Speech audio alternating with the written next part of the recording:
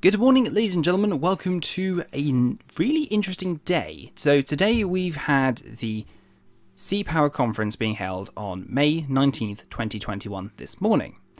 And from that came some very informative posts.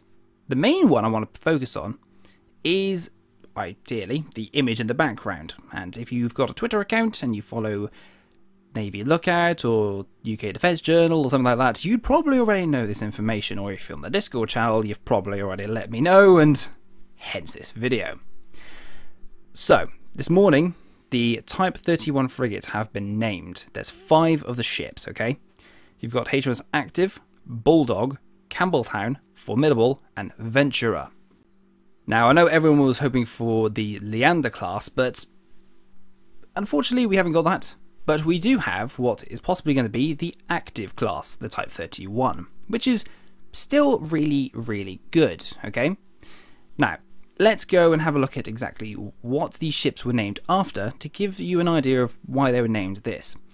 So, the lead ship, HMS Active, was named after the Type 21 frigate from the Falklands War. She was a Type 21 frigate, she survived, and she then went into service with the Pakistani Navy. However, she was sunk in a Missile X early this year. HMS Bulldog is the second ship of the class. Now, it's rather interesting to think why she's been called Bulldog, because Bulldog was a World War II B-class destroyer, and is also a hydrographic survey ship. That was the last one. Not too sure why they've called it Bulldog, but I'm happy to go with HMS Bulldog. Hull 3 will be HMS Campbeltown. Now, the preceding Campbeltowns was a Type 22 Batch 3 frigate, and is also a town-class destroyer from World War II. The latter one we did ram into the Saint-Nazaire dry dock in France in World War II, so it's possibly named after that vessel.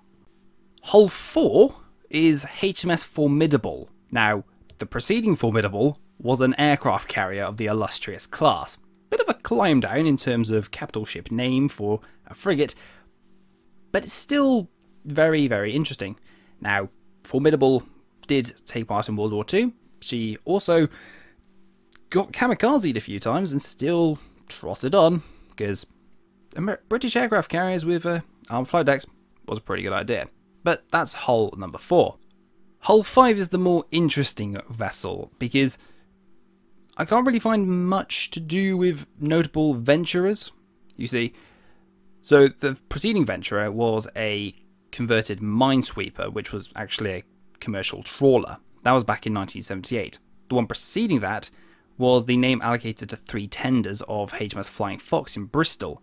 The one before that, which is possibly what it might have been named after, was a V-class submarine from 1943 when it was sold to the Norwegian Navy. Now, I can neither confirm nor deny exactly why they've named these ships. This is literally just a quick speculation of why they've named after these vessels. But it'd be interesting to see in the coming days why they've actually been named after these vessels. I can obviously guess the first 4 was the reasons why I gave. Venturer is probably going to be the most interesting one and the most looked into. So we'll have to see in the next coming days. Aside from that, hopefully today we might also see the world's first Flotex between the 2 Queen Elizabeth class aircraft carriers at sea, which will be very nice to see, because they're very big ships and they're very nice looking. That's all. Take care, folks. I'll see you soon. So just before you turn the video off, while this video was rendering, I was looking through Twitter.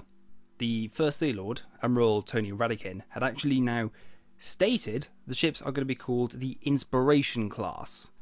Now, every single ship in the class is going to be named after, or reflecting, one of the Royal Navy's values and aspirations, which is kind of cool. That's it. Catch you later.